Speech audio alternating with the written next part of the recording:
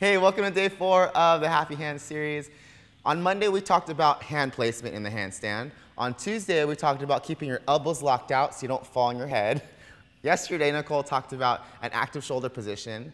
The next thing we want to address in our self-checklist for the handstand is the core. Yesterday, Nicole had me put my hands up in the air like I just don't care and made me hold them there for a really long time. I was actually sweating pretty bad.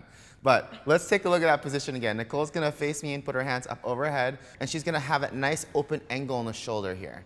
Okay. So what tends to happen with some athletes is they'll pick their ribs up and flare them out to get their hands overhead. Can you show them what that looks like? So now she's overextended in this position. Now there's a lot of load. If we were to load this, there'd be a lot of load on her lower back, which is no bueno. What I want Nicole to do is when I say contract your core, I want her to squeeze her abs so that her ribs come down, and now we have a nice straight line from her fingertips all the way down. So when we say core, this is what we're talking about here. We want to make sure the middle piece here is nice and in line and everything is together. Again, the shoulder flexibility is going to affect this position.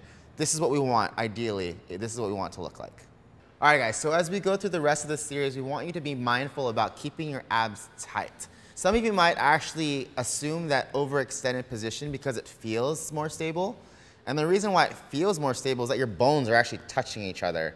So it kind of creates this illusion of stability, but that's not the kind of stability we want to create. You can actually cause bone fractures that way. It's called spondylolisthesis, right? It's no bueno. You don't want that. So think about your abs down, keeping everything nice and tight, like I'm going to come punch you in the stomach.